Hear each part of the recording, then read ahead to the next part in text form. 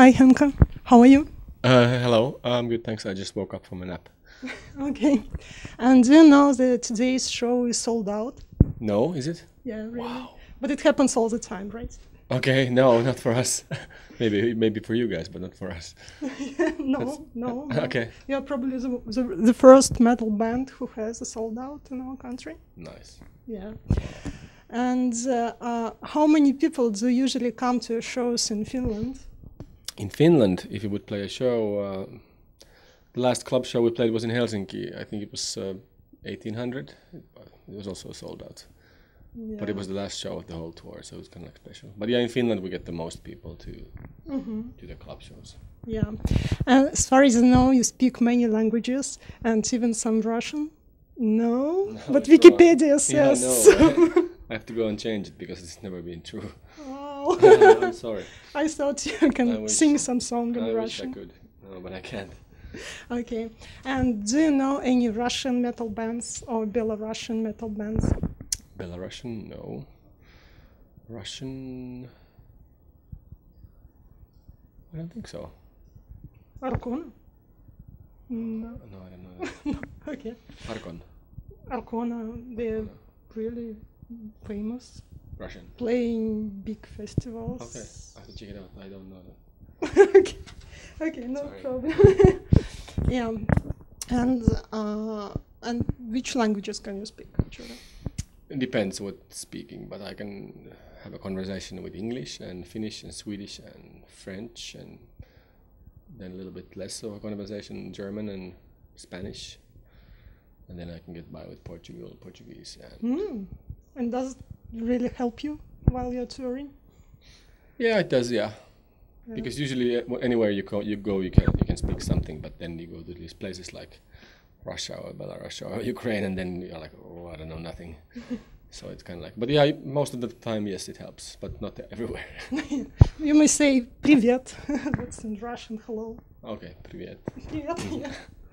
I remember the story when all these terrorist attacks happened in Paris, and a lot of bands just decided to go home, like Lamb of God, for example, and despite everything, despite the danger, you just decided to go on. And aren't you afraid?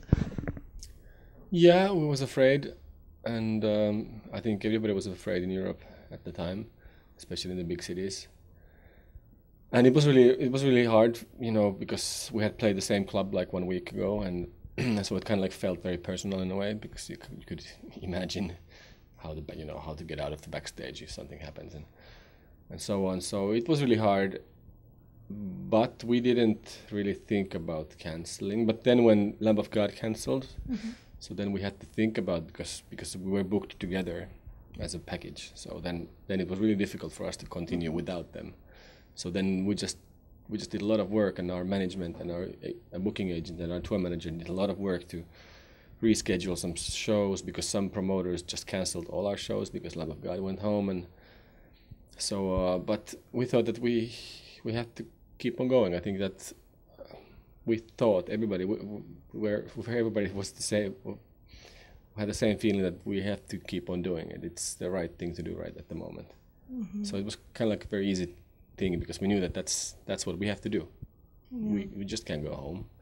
We need to keep on playing, and we shouldn't be affected by that by that incident. And we're really glad we did it, because then we got to play these new places that were booked like in 2 days advance. We went to these small Croatian villages and stuff like this, and people were so happy we came. And for some reason, well, of course for obvious reasons, the shows after the terrorist attacks were much more special for us, and also maybe for the fans who came, because the feeling was it was kind of like a unity, and it was very, very special time. Yeah. And you're touring many countries, European countries, and can you say the spirits somehow changed because of this danger? Yeah, like I said, just after that, there was a big change in the spirits, and also maybe because of, Well, I think it was just because the spirits were really high when the shows kept on going and people got to see them despite all the bullshit that was happening outside and maybe until now it's still the same. It's not as emotional anymore, but still, I think everything related to that is a little bit more emotional now. Yeah. And as far as I know, you've been studying political history, right? And what would you do if you became a president Of Finland. Yeah. I guess I would have to stop playing music. That would be pretty boring. The president of Finland doesn't really have much power anymore, so I would have to prepare a lot of speeches and go to these ceremonies and be the spiritual leader of, not spiritual, be the kind of like the ideological leader of the nation. So I don't know. Yeah, I think the biggest change would be that I have to stop this band. Or okay. I don't know. Or maybe I could do both. That would be okay, and if you became a leader of some influential country like USA, for example. Oh man, I don't know. That's too much. There's so difficult questions at the moment in world politics going on. So I don't know. But I would probably do a lot of things different than the president they have now. But I don't know. And do you follow the political news and what's going on in the world and so on? Yeah, quite a lot. Yeah. And metal news? Well, not. I don't follow any certain metal sites or anything. But of course, because I'm in the business, I get a lot of. I guess I get naturally a lot of info about the scene. So. Do you have any rules concerning girls in the bus?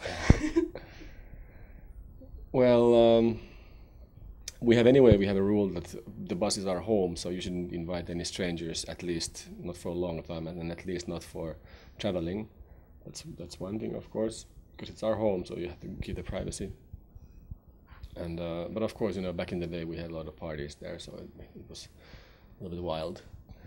Nowadays it's a little bit more more easygoing. So yeah, we have a lot of rules that there's certain areas where the guests can be, and there's certain areas that is totally private for us because we have our own, all the stuff there and blah blah blah. So.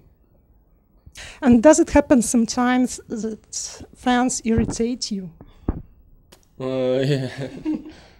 No, not really. I mean, yeah, but it's more like for example, if you're on long tour and you've been sick or something, and then.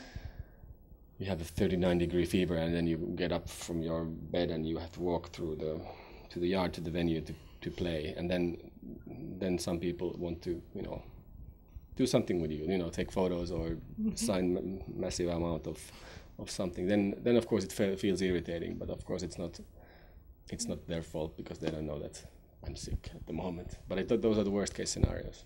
But no, but not usually. Fans are. Almost all the time, they're very polite and they're very considerate. And if you could just turn back the time and meet yourself as you were 20 years ago when you just started the band, what kind of advice would you give to yourself? I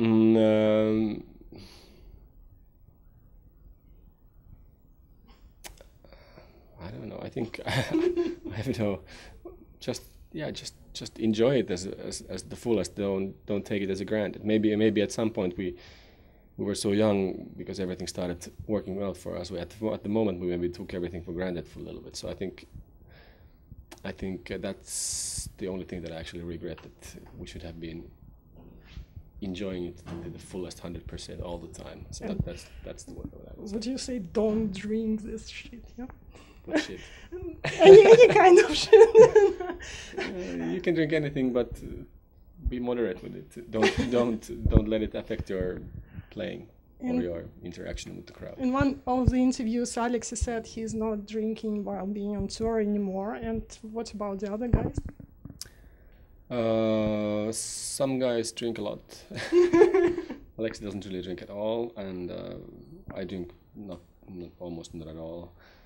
But then there's the guy who plays keyboards. He drinks a little bit.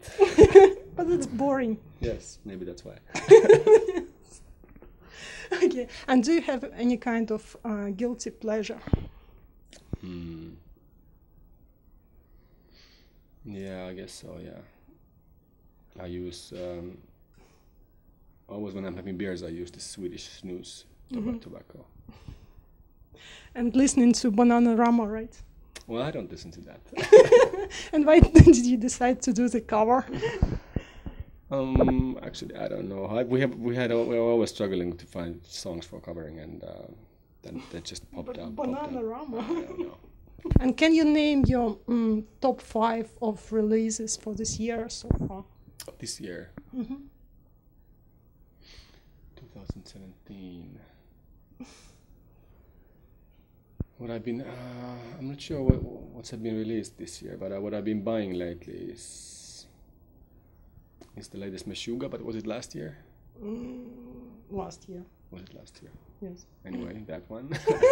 And then Catatonia, The Fall of the Kings. Was it also last year? I don't remember. Anyway, that one. And then the Havoc new album, Conformicide, and then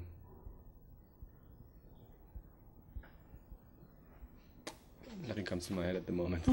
Yeah, and everyone knows that music industry is somehow in the decline in the moment, but nevertheless, judging by the places in the charts, your latest album just managed to hit.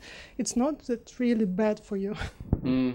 Yeah, I mean, it's changing for everybody, and it's changing for us too. You just have to see it differently and just get on with it. But do you think the future is really, really dark for the industry? No, I think it's bright, but it's just changing. You just have to be aware, and you have to be adaptive, and you have to be smart, and you have to work a lot. I think it's very bright. So, just some words for the fans. They will hear it probably after the concert, but nevertheless. Yes, it's the first time for us in Belarus, first time in Minsk, and I just heard that it's sold out, which is amazing. And I mean, it really is amazing. We don't really sell out places that often, and it's a shame that we didn't have any time. I didn't have any time to go out and see the city because it's been a rough day and it's going to be a rough morning. It's cemetery. Well, not cemetery, but there's the city. Yes. 12 minutes away, I guess. Yes. But next time, so I hope that we could come soon back to Minsk, and then I would have my tourist time as well. Yeah. Let's hope for the best. Yes. Yeah, thank you. Thank you. Yeah.